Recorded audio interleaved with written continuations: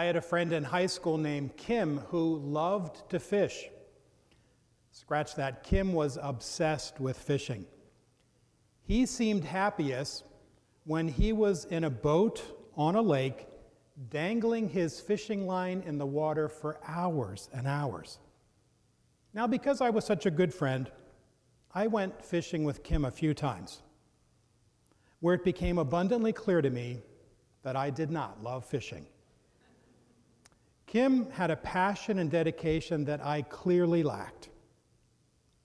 As I think back on my friend Kim and his love of fishing, it occurs to me that to be successful at anything in life, whether it's school or a career, a relationship, sports, or the arts, you need passion and dedication.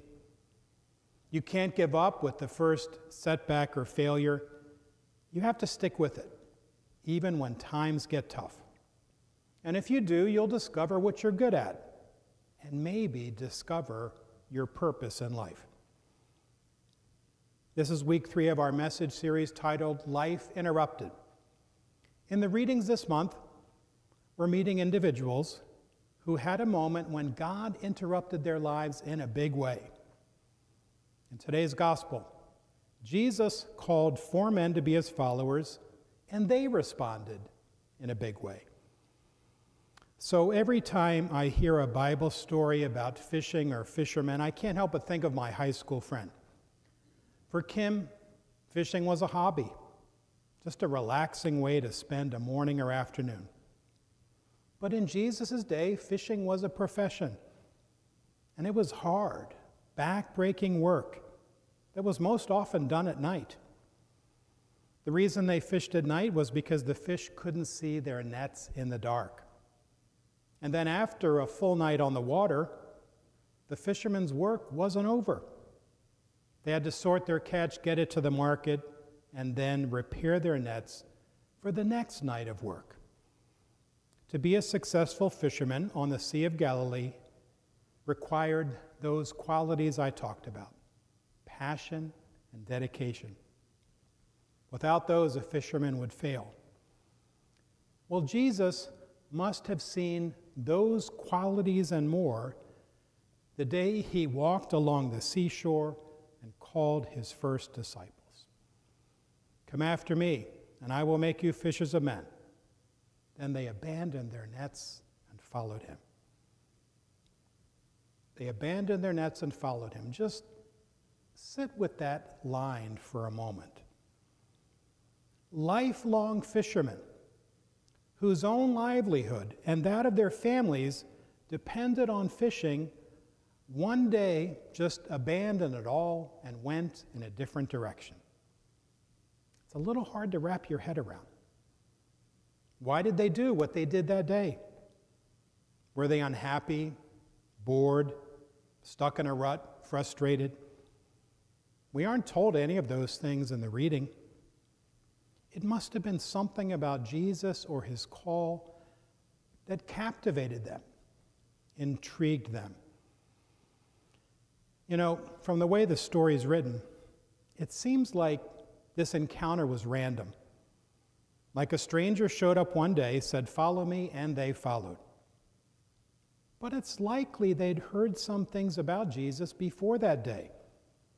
They might have heard him preach or heard about his miracles. So when he called them, it sounded intriguing and compelling. And like with other individuals we've met in this series, the Magi, Samuel, the disciples of John the Baptist, when God interrupted their lives in a big way, they said yes. Throughout this message series, I've offered you some signs that can help you figure out when God is interrupting your life and what it means. Week 1 with the Magi, the sign is God asking us to go someplace new. Last week with the story of Samuel and Eli, we said that God will send wise counselors to help us figure out when he's calling us. Here's another sign that we see from today's call of the fishermen: stepping outside your comfort zone. When God interrupts our lives, he often asks us to take a step outside our comfort zone, to try something new or challenging or even a little scary. And this is what Jesus was doing with the fishermen in today's gospel, asking them to believe that if they took that step, if they trusted him, it would make all the difference, not just for them, but for others too. Which leads to another sign that God is interrupting our lives. It blesses others. What God asks us to do will be a source of blessing to others. The fishermen who decided to follow Jesus that day became apostles. They would spend the rest of their lives leading others to Jesus and building his kingdom. They would preach and teach and heal just as he did. Things every disciple is called to do, including you and me. Well, what might that look like for us to step outside our comfort zone so we can bless others? This coming Friday, I'll be traveling to Honduras with a group of parishioners for a week-long mission trip. I'd like to share a little background on how this came about. 10 years ago, pastor of St. Paul's Catholic Church in Damascus, Maryland, asked me if St. Pius would consider partnering with them in support of a medical mission clinic they established in Honduras 25 years ago.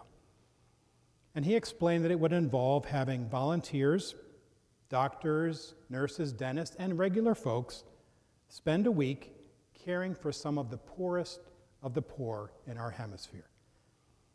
He also asked me to consider going on the next trip. I have to be honest.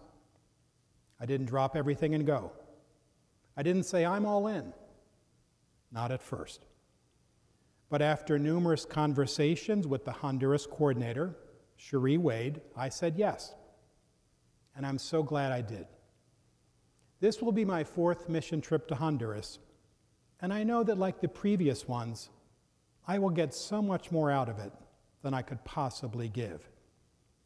God will use us to bless others.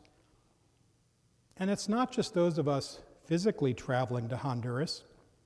It's all of you who donated to our mission fund that make it possible. It's all of you who brought in medical supplies that we will distribute while we're there. And it's everyone who will pray for the success of our mission. So what might God be asking you to do? Maybe there's a mission trip in your future. Maybe God is nudging you to take a step into one of our numerous ministries. It could be a new opportunity God is offering you at work, or a big family decision you've been putting off. Maybe it's pursuing a dream you've had but never got started on, or an idea that keeps popping into your head again and again. Consider taking that step this year, outside of your comfort zone. Allow God to use you to bless others.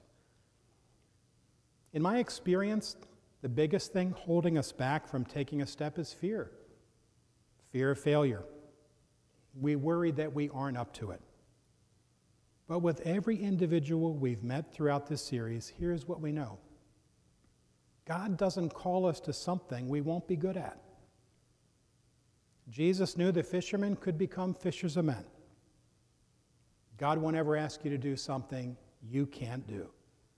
He will never set you up to fail. So ultimately, it comes down to trust.